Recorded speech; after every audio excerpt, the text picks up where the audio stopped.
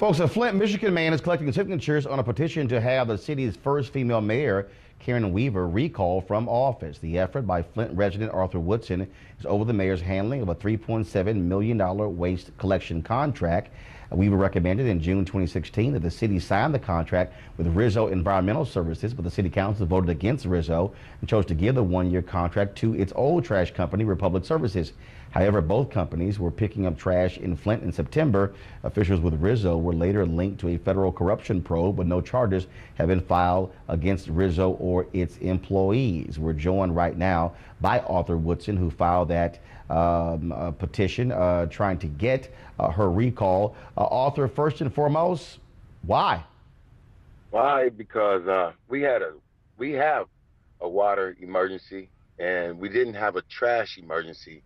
And it took focus off of everything that we were doing. And this company, Rizzo, they had been in Canada. They lost $2 million, cost 34 jobs. Then the owner of Rizzo, he sold the company, and he was just indicted last Thursday for bribery and corruption. And the way that this process was done, it wasn't done correctly. The bids were open May 12, 2016. And they allowed this company to add on to their bid so that they can win the contract. So there was a lot of riffraff going on in it. So the thing is, we have a water emergency, and at that time, we hadn't had any lead pipes changed. We hadn't had anything done. Over $347 million has come into Flint, and nothing has been done. And the residents have not seen any relief yet. Okay. Now, you need about 5,800 signatures by August to get this on the ballot in November. Where do you stand right now? Well, we have over 4,000 signatures. A lot of the residents are fed up. If you speak with the residents, they will let you know that they're tired and that they wanted to see some relief. Some people are getting 2 water bills. I mean, they tired of paying for poison water, and they don't feel like the water is safe.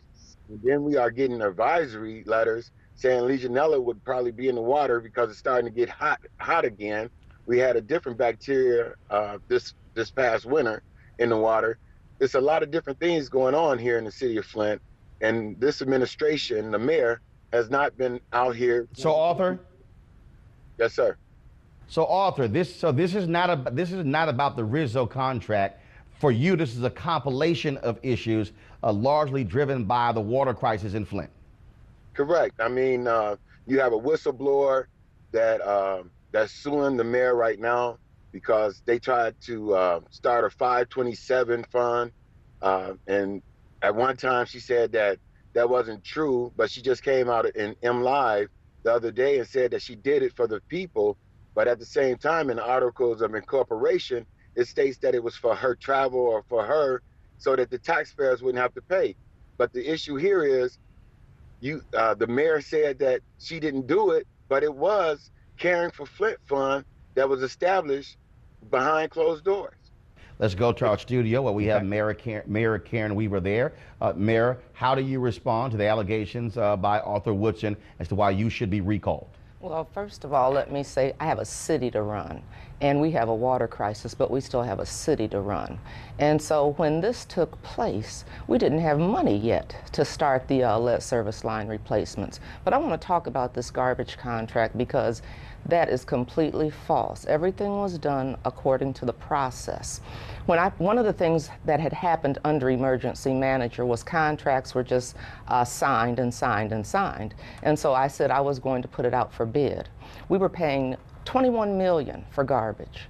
As soon as I put it out for bid, the company that had the contract came down to 19. They dropped it by $2 million automatically. So we had already been being gouged. And my responsibility is to save the taxpayers' money. So they came down by $2 million. The other company, Rizzo, came in $2 million below that. So they came for $17 million. And they were given the contract. At least they were going to be given the contract. Well, when I heard about the other misdoings with the other cities where they were working, I said, you know what, we don't need this on top of a water crisis. We've got enough going on. And so I did not give Rizzo the contract, and in fact asked Republic if they would match the $17 million, and that's what they agreed to do. So if me fighting to save the taxpayers that amount of money is a problem, I don't understand, but I'm going to continue to do those kinds of things. So as far as the lead service line replacements, we got the money. So, Mayor, yes. So Mayor. Yes. So Mayor, so you're facing this, these issues here, and so, but clearly you have residents who are looking to make someone pay politically for this continuing crisis with the water there in Flint. Yes, they sure are. And you know, it's interesting because it's almost like people have forgotten who caused this water crisis. And we had people in place that would not speak up and speak out. And it's really interesting to me that people will speak out about garbage, but they didn't speak up about the garbage going into our bodies when we were consuming lead-contaminated water. So Mayor, so you're facing this here, and so how are you trying to fight against this? Woodson says they have 4,000 signatures. They need 5,800, and so you could very well be facing a recall effort if they are successful in getting these signatures. Well, they have, and let me tell you this, they have until the end of June. June 24th is when they have to get the signatures. One of the things I'm going to do is stay focused on what I'm supposed to do, on what I was elected to do, because I think my record stands for itself as far as what I've been able to accomplish in this short period of time. And it's really sad that someone would spend their time tearing the city apart instead of focusing effort and energy and trying to move things forward with everything we have going on in the city of Flint.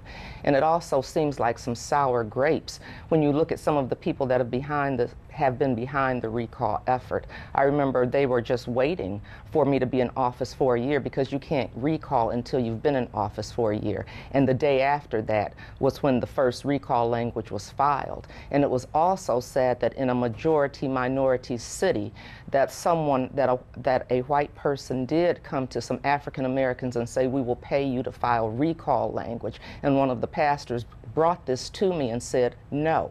And I know Arthur Woodson had been approached, and the first time he said no, but I guess he could succumb to that. So here we are, and we've always been so easily divided, and once again, that's what's happening.